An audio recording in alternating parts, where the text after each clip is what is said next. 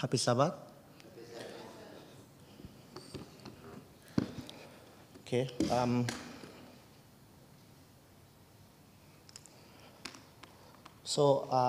We'll be sharing some of the things we experienced in GYC. Rachel, Elvis, and I. Before we start, let's just have a word of prayer. Father, our Lord in heaven, we thank you for today. We thank you for making it possible that we are all here to worship you. Lord, as we share our experiences at GYC, help us, come and speak through us. Help us not to only be the hearers of your word, but also the doers of your word. In Christ's name I pray. Amen. All right, so I will start with, pardon me, I wrote down everything I wanted to say here, and yeah. So I will start with what actually inspired me about GYC. What actually inspired me about GYC. There were a lot of things that inspired me, but I only highlighted about 4 main things that I learned from GYC. And number one is the passionate worship of young people. Like we earlier said, we had over 4,000 people that attended GYC. And from my own statistics, over 85% of those that came to GYC were young people. But not just young people. I witnessed thousands of young people coming together with enthusiasm and sincerity to worship God, which was really, really amazing to me. The second thing here is the fellowship and community. So I said here, GYC provided a platform for young Christians to connect, build friendship, and share experiences, which is exactly what we experienced at GYC. The sense of community fostered at the GYC conference can be uplifting and encouraging, especially for those seeking like-minded peers on their spiritual journey. So, during fellowship, like we earlier said, we had a lot of things we did, and there are 2 things that really that amazed me. The number one was the seminars. The seminar that we attended. So for me, like Elvis said, there were. If you are into something that has to do with spirituality and other things. But for me, I was opportune to attend one of the seminars, which was on relationship. So there was this couple that talked about relationship.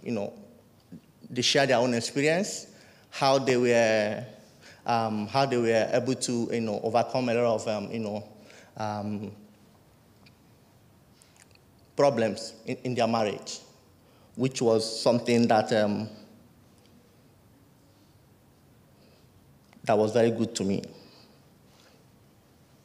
The next thing here is the prayer emphasis. GYC places a strong emphasis on prayer, recognizing it as a vital aspect of Christian life. The collective prayer seasons that we had at GYC, the prayer walks, and prayer vigils during the conference cultivate a spirit of dependence on God and a commitment to seeking His guidance and intervention. And the last thing that I could get from what inspired me about GYC was the mission and service opportunities. GYC inspires attendees to actively engage in mission work and service projects. Like we earlier said, some people were, volunteers, in building some beds for children, and, for the homeless people, both locally and globally. Learning about various outreach initiatives and hearing testimonies of lives transformed through acts of service motivates young people to become agents of positive change in their communities. So one more thing I wanted to say is this. During the GYC, we had this theme, but if not. So what touched me about the but if not theme? As you can see, I'm wearing the shirt, and it's boldly written here, the but if not. The but if not theme carries a powerful message of unwavering faith and trust in God, even in the face of adversity and uncertainty. And the memory text for our team was taken from the book of Daniel, chapter 3, verse 18. Daniel, chapter 3, verse 18. And it says, "But if not, be it known unto thee, O king, that we will not serve thy gods, nor worship the golden image which thou hast set up." We all know the story about Nebuchadnezzar and with Shadrach, Meshach, and Abednego. So here I said something, that in Babylon, King Nebuchadnezzar commanded all to worship a golden image, which we all know already. Shadrach, Meshach, and Abednego, who were faithful to God, refused. They were threatened with death, in a burning fire, and they proclaimed, "But if not, we will not serve your gods or worship the golden image." Now, what can we get out from this? Their unwavering faith defied the king's decree. Bound and cast into the flames, they emerged unharmed, accompanied by a fourth figure. We all know the story, a divine presence. Their bold stand shows their trust and God's sovereignty, even when outcomes were uncertain. So the but if not theme talked about faith as Christians, faith as believers of God. So what does this inspire us to do as Christians? Having faith as Christians, what does it inspire us to do? For me, it makes me understand to the reality that sometimes God's deliverance may not come in the way or timing we expect or desire. But our faith should always remain steadfast regardlessly. That's my own take. So ask yourself this question: what does this inspire you to do as Christians? Now, here is what specifically touched me about the but if not theme. Number one, resolute trust. The but if not theme reflects a resolute trust in God's sovereignty and wisdom, acknowledging that if God chooses not to intervene in the way we hope, he is still in control and worthy of our faith and obedience.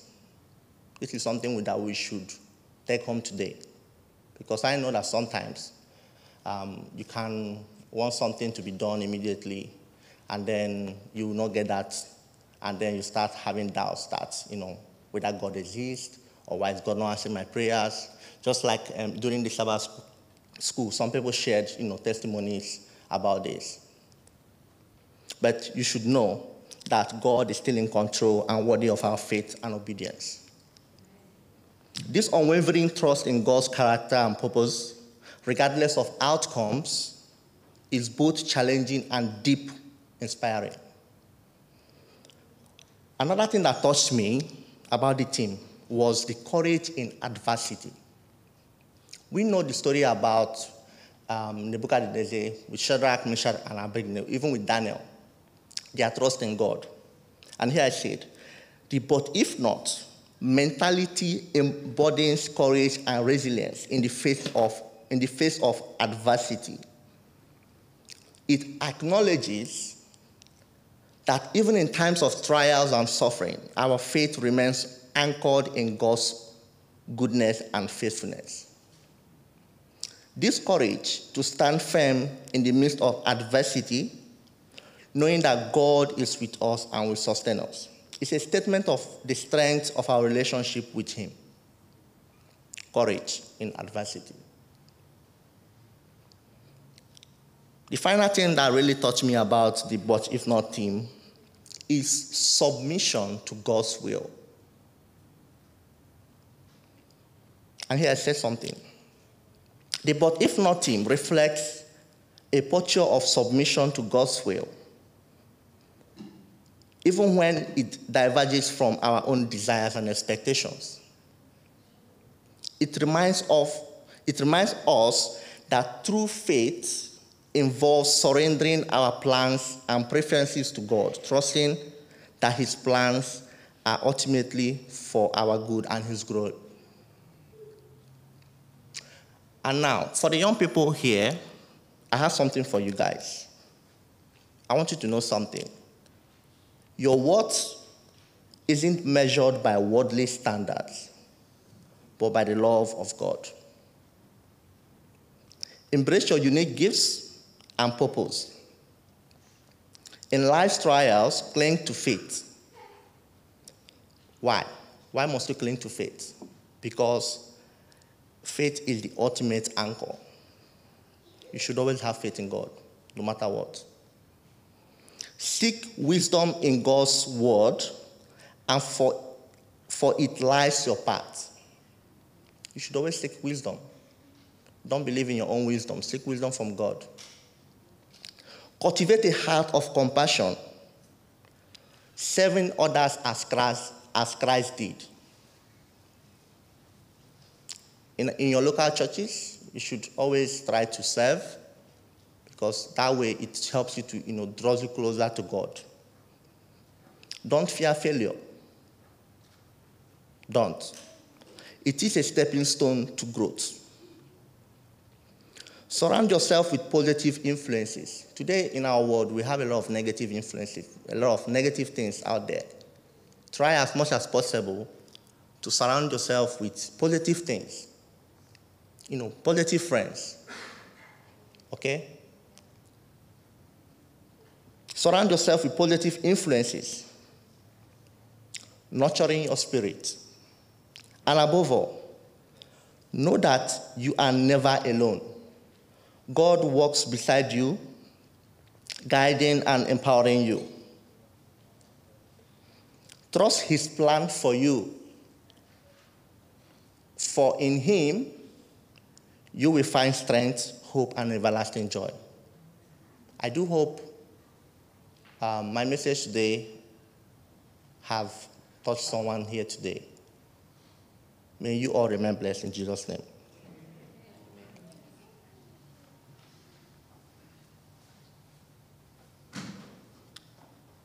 Sorry, I have a very small limp. I think someone bashed me while I was sleeping. I don't know who yet. I suspect it's Andrew, but let's see how I go. I just have 10 minutes to spend with you guys, and standing on existing protocol. I still remember vividly especially the sermons for me at GYC. It was a wonderful experience.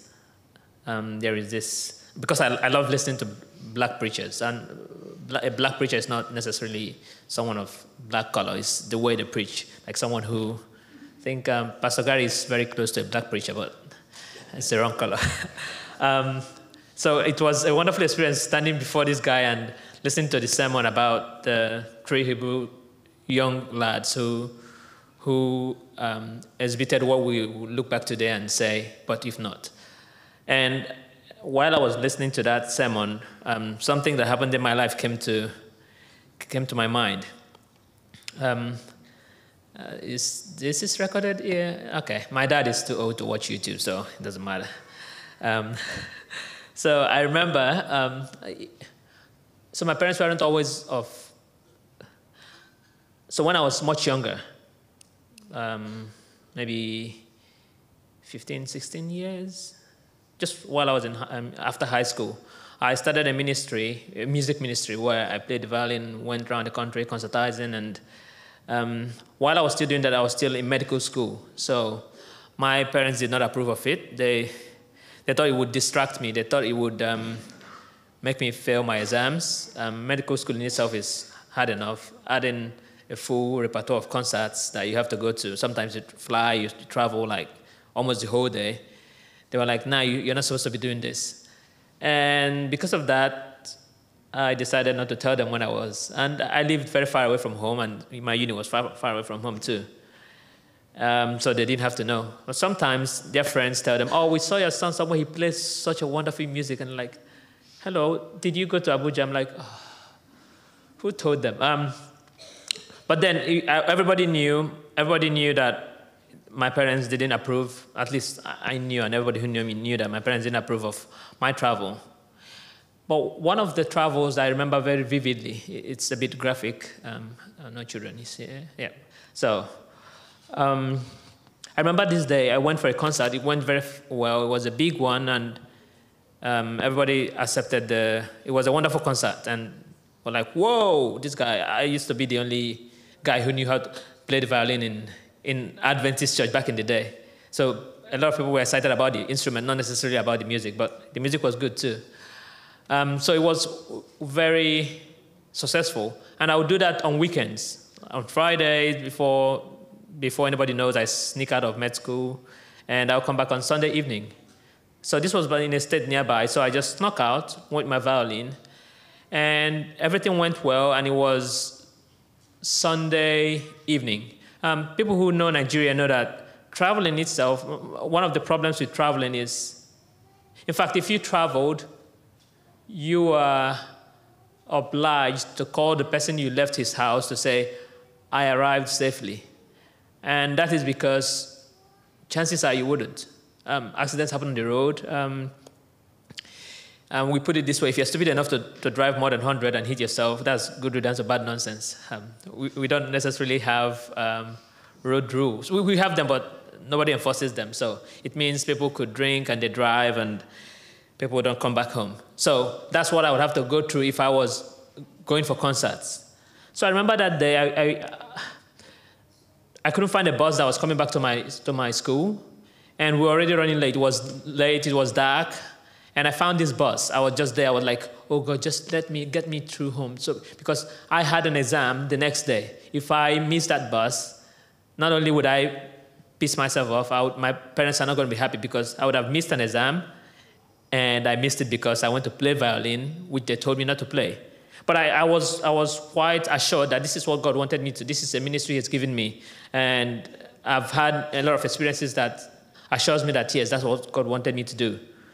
And I remember that day, I was seated in the front seat. And it's not like here. The front seat is, so when the cars come over to Nigeria, like when you import cars back to Nigeria, if it's going to be used for transport, they kind of re-engineer them to have more seats than they usually have, so you can pack more people. That means you make good business. So we were, I think, 3 of us in front. And of course, no seat belts. They don't work. I was seated in front, and I had my violin. I always had it with me on my lap. And there would be these hawkers coming in and say, hey, do you want to buy this? Do you want to buy that? And it's just a beehive of things. So I remember trying to buy a banana because I love bananas. Don't get ideas. I love bananas, so I tried to buy them. And then I heard this voice telling me, you're not going to eat them. That was weird for me. I was like, what do you mean you're not going to eat them? This is me having a conversation in my head. Like, this is a voice.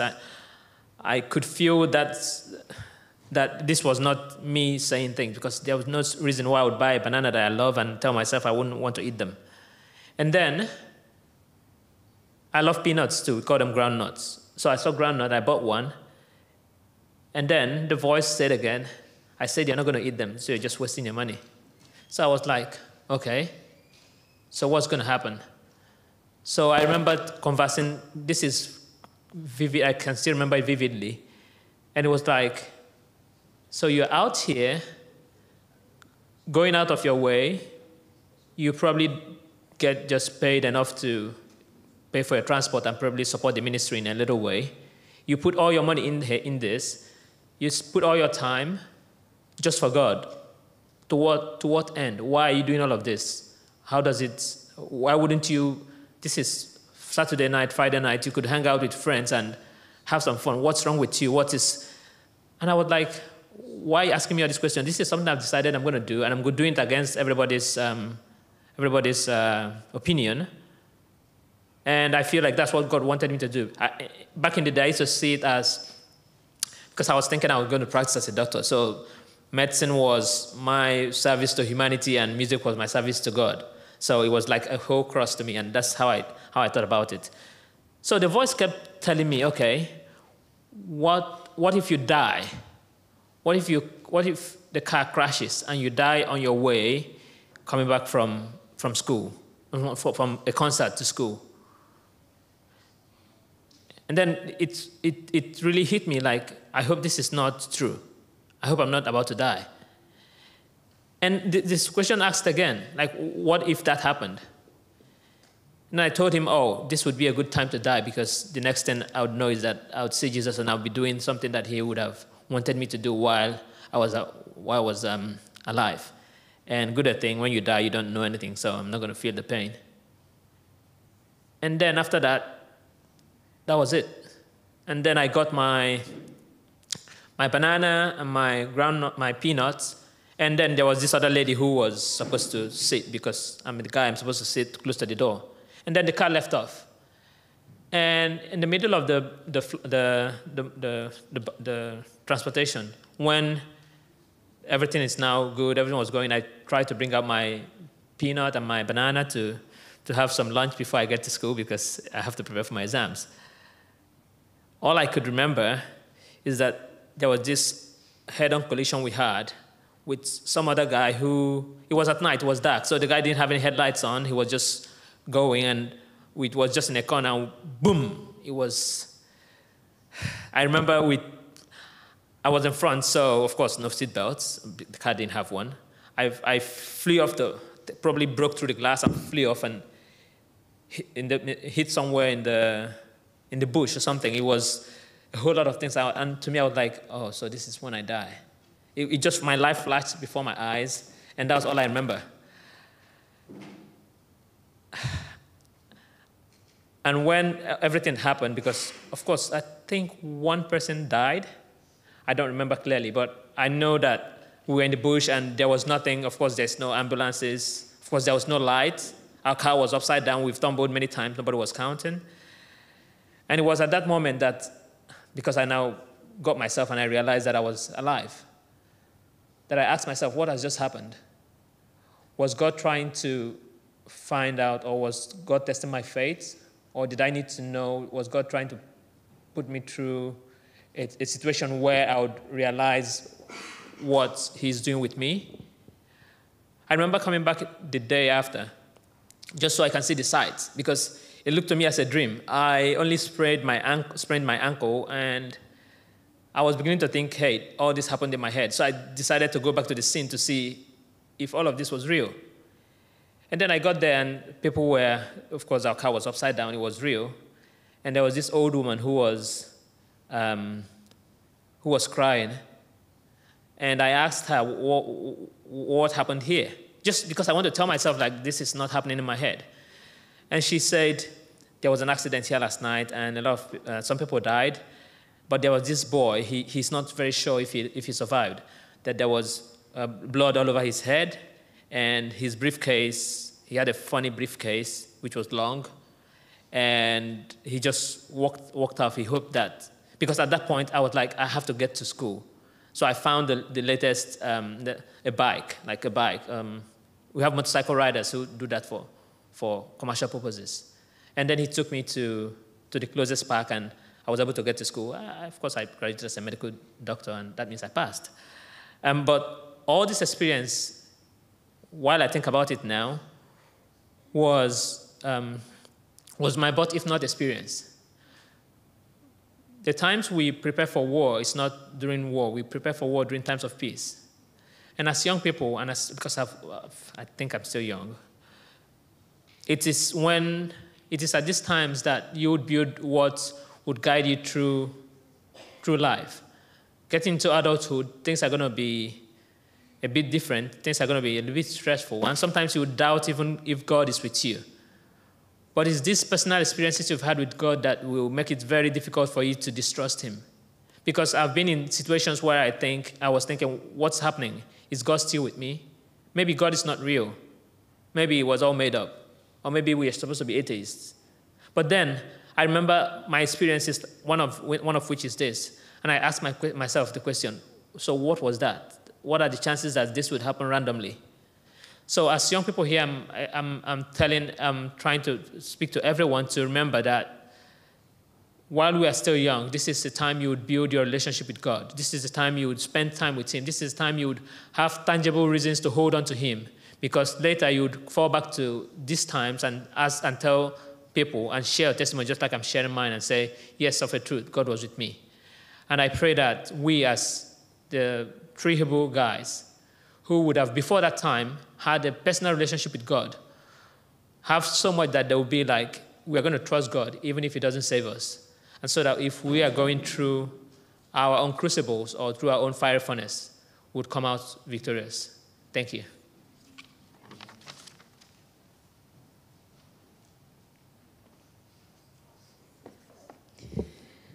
So according to the time, I only have about 5 minutes, but I know that that is likely impossible. So I do apologise if we do run over time here. But it's so lovely to hear from Elvis and Akeli, and I'm so glad that they came with me for this experience. As you heard in the interview, my GYC experience was better than I could have imagined. There's just something so special about being in a room with thousands of other youth who share the same beliefs and values as you and like just worshipping together. Spending Sabbath that day was like just the most incredible Sabbath. Just reading God's word, being with other people, you know, making new friends, listening to incredible sermons.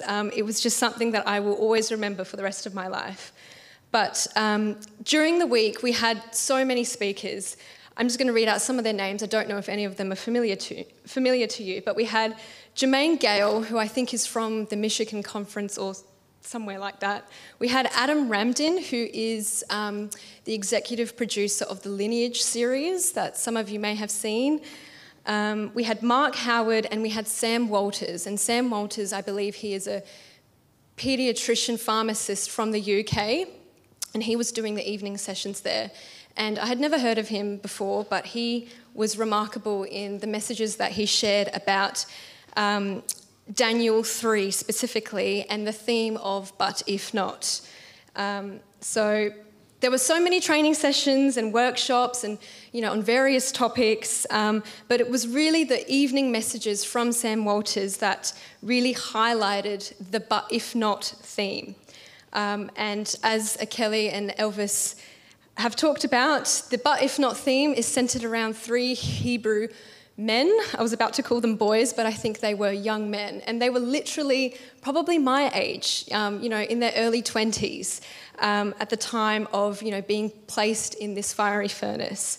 So ultimately, I learned that the whole "but if not" theme, it goes completely against our own society and culture today. It's just 180 degrees from what we are currently living in. And I think as young Christians as well, being, you know, a young Seventh-day Adventist in this world, the "but if not" prayer, if it's found in Daniel 3, verse 18, it's not a prayer, but if you take that and apply that in your prayer life, it will open up doors that you will never see open up, because God's hand, when you pray the "but if not" prayer, that is the highest form of faith that God wants you to reach. But from Sam's messages, he pointed out 3 really important things that the Hebrew men faced. So Shadrach, Meshach, and Abednego.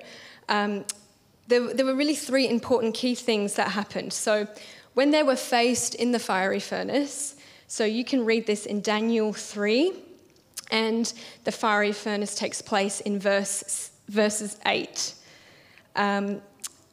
So you can see that when they were faced with this, so the whole kingdom, King Nebuchadnezzar had established this massive idol of himself, this massive statue, and he basically ordered everyone in the kingdom to bow down, to worship him as their God, and if you don't bow down, then you will be thrown into this fiery furnace.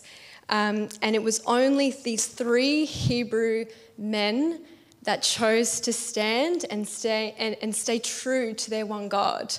And what amazes me, though, is that, they were obviously taken as captive from Babylon, but they would have known so many other people that came from their homeland as well. There would have been other Jews as well amongst the crowd that would have bowed down, and it would have been shocking to see, even as a young person today, we might see so many of our friends bow down to these other idols, or, leave the church, leave their faith, and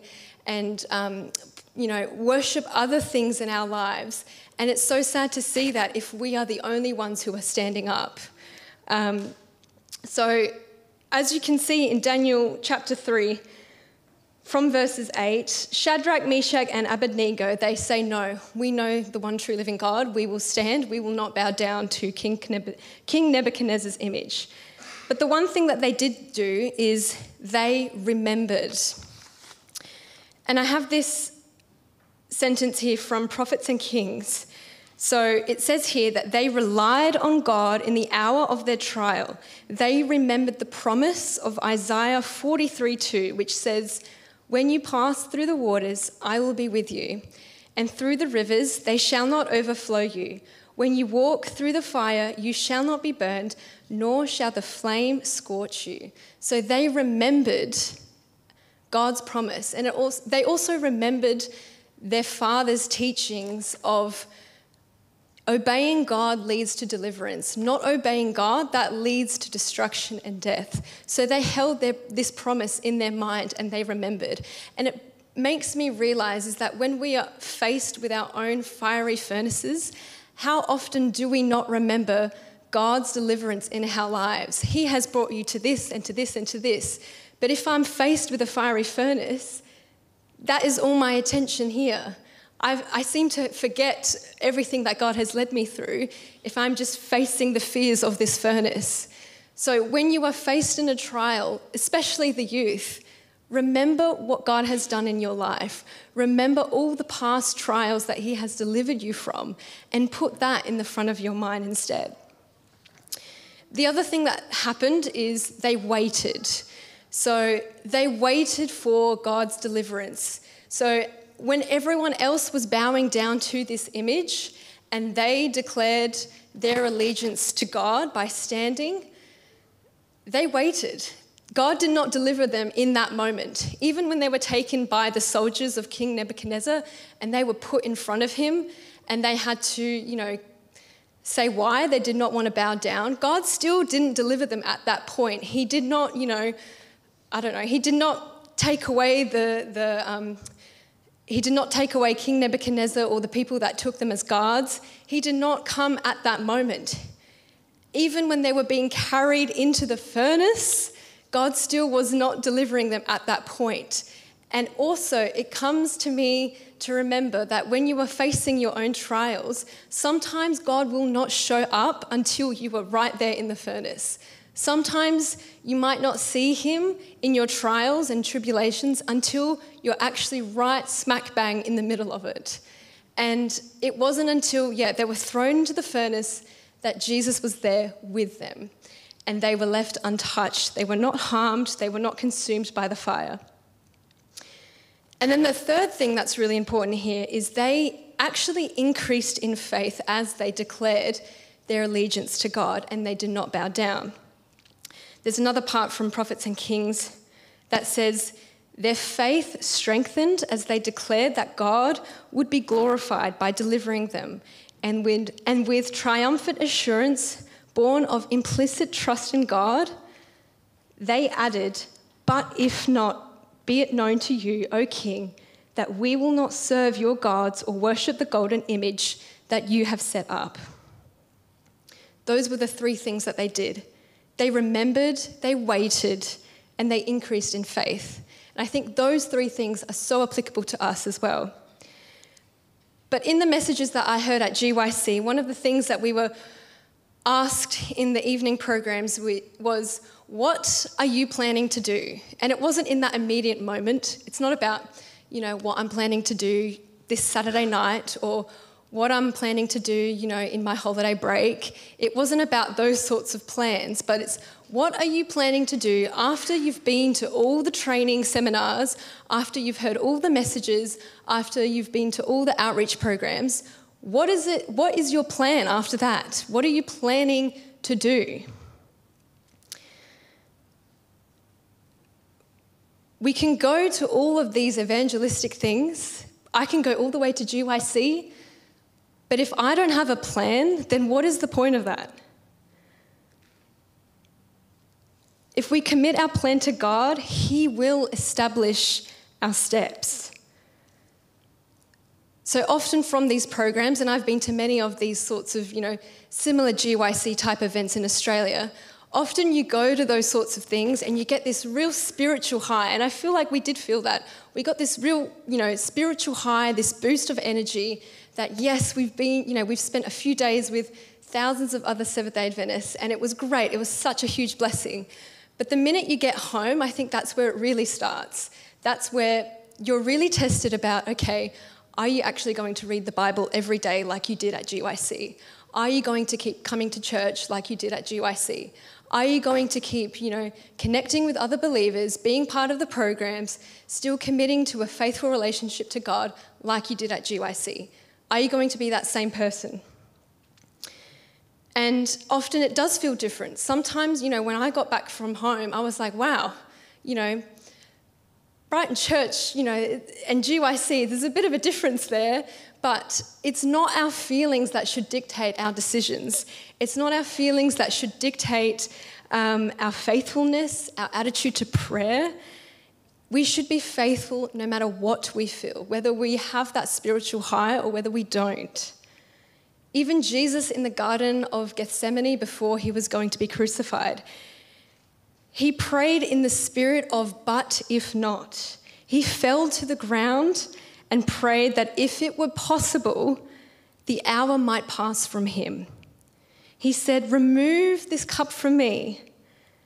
But he still prayed for his Father's will to be done. His feelings were not in tune with what he was about to do, dying on the cross in the most brutal way possible.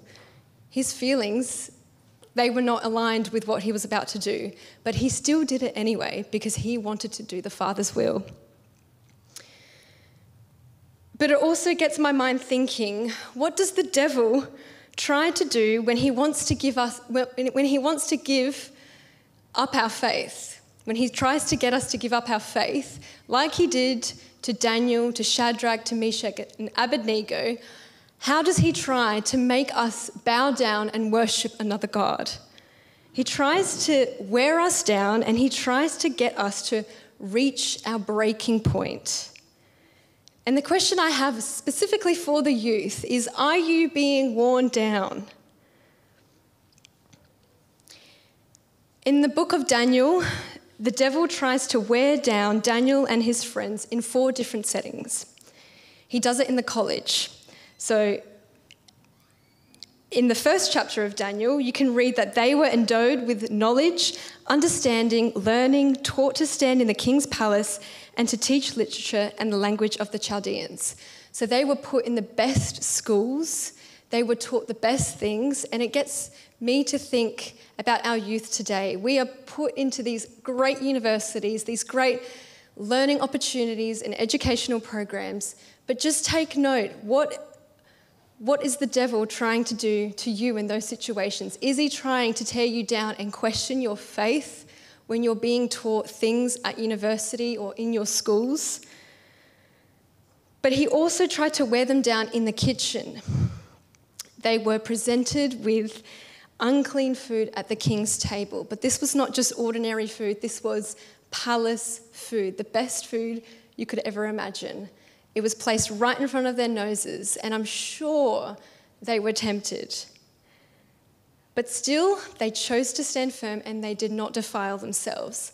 And it comes to us again. Sometimes we are placed with the most delicious things, so good, right in front of us. Are we tempted? Yes, we probably are tempted to indulge in those things, but should we? No. Satan also tried to wear them down in the palace when it came time for Daniel to tell King Nebuchadnezzar about his dream. Really, he was at the stake of being put to death if he could not do it. And then Satan also tried to wear them down in the kingdom, finally, bowing down before this image. If you don't do this, you will be put to death by fire. But before we can say, but if not, we must recognize what we are not. We should always try and stop telling God how he should work, when he should do it. God delivered Shadrach, Meshach, and Abednego from the furnace because he had further work for them to do. And God's deliverance for us is for us to further glorify and serve him. And have you ever prayed the prayer, God, if you would just do this, or if you would just give me this opportunity, God, if you would just give me this job, or if you would just allow me to find, someone. I find like we often pray those prayers more than we pray the but if not prayers. And we love the God of verse 17. If this be so, our God whom we serve is able to deliver us from the burning fiery furnace, and he will deliver us out of your hand, O King. We love the God in verse 17. Sometimes you might ask your boss if you're able to take a day off from Sabbath, if you don't want to work on that Sabbath because you want to go to church, and they say, yes, sure, take Sabbath off, that's fine. And you think, yes, great, thank you, God, now I don't have to look for a different job. Or if you take an exam and you get the results that you need to pass, yes, thank you, God, for delivering me from that.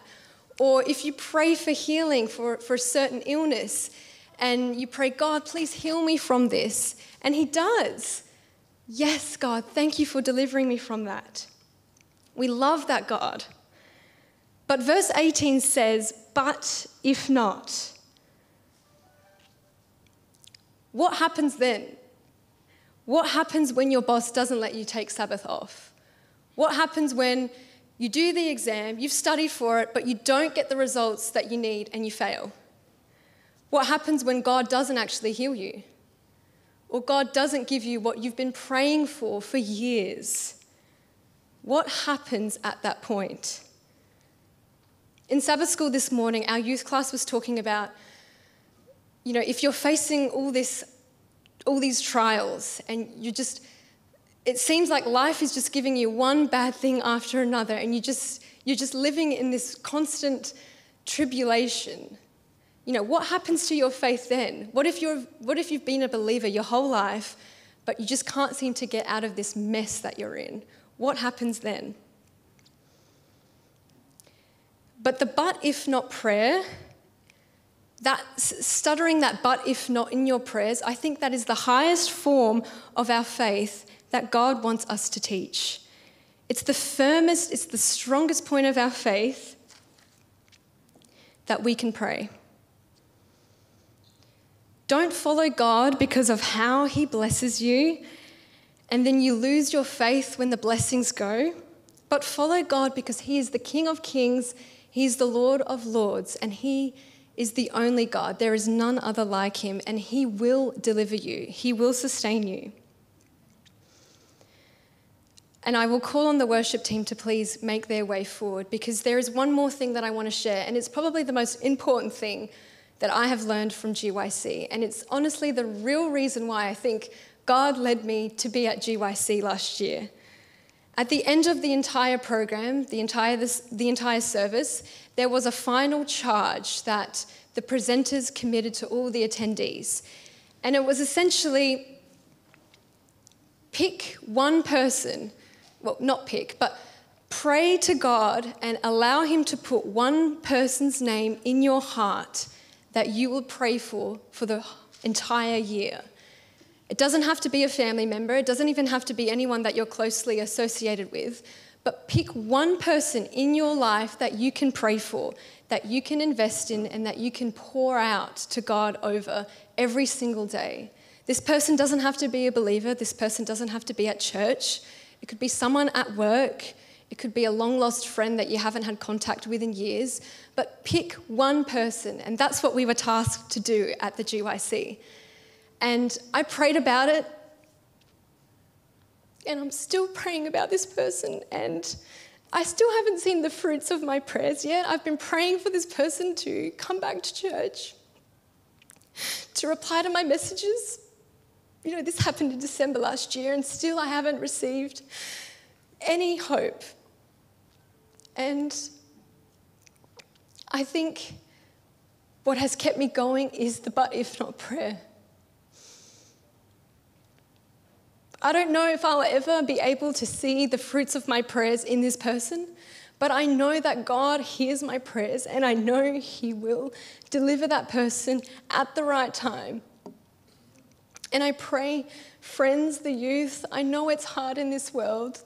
Cost of living is crazy, and life is hard. We're all faced with challenges with work. It's a tough world to be in right now. But please hold on to your faith, continue to pray, and pick this one person in your life, because you will see God's hand move and He will bless you abundantly, more than you can ever imagine. And I pray, church family, that you may also hang on to this but if not. Pray it in your prayers and live by it, I pray. Thank you.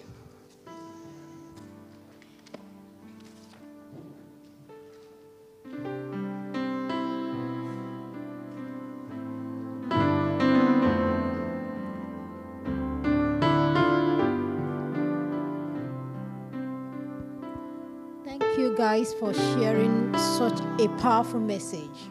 But if not, may God help us to hold on to Him, even though it's really hard. But somehow, may the Lord strengthen us. We are singing our last hymn, This Is My Father's Word. Let's all rise.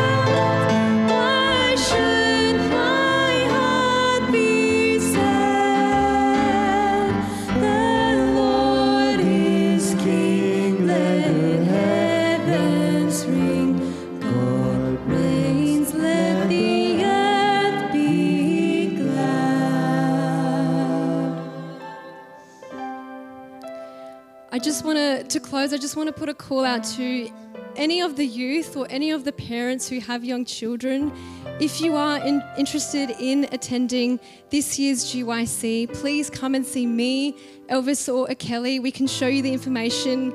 We can talk to you more about it following the service. But please, we highly recommend it. We've had such good experiences of it, and you will truly be blessed. So I invite you now to please bow your heads in prayer as we close. Dear Heavenly Father, thank you for your Holy Spirit upon us. I thank you for everyone involved in today's service. I thank you for the message that Elvis and Kelly shared with us, Lord, and the experience that you both gave us from GYC. And I pray that your hand may be over each and every person here in church, especially the young people, Lord, especially those who are facing the fiery furnace, Lord, at this very time. Please help them to stand. Help them to stand firm in their faith to you, Lord. To not bow down to other idols, Lord. To not bow down and worship other things in their life, or to be discouraged, to be worn down by Satan. Please give them the strength to stand firm, Lord. Please help them. Please deliver them, Lord. Help them to pray for you. Help them to pray for that one person that you have placed in their heart and mind.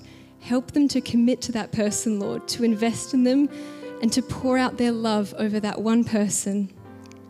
I pray this all in the name and the power of your Son, Jesus Christ. Amen.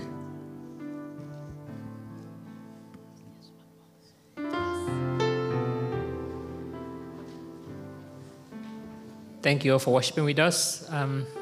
See you next week. Before we all disperse, remember there is soup and buns in the hall. It's a good time to catch up with friends, chat, and socialize. Thank you.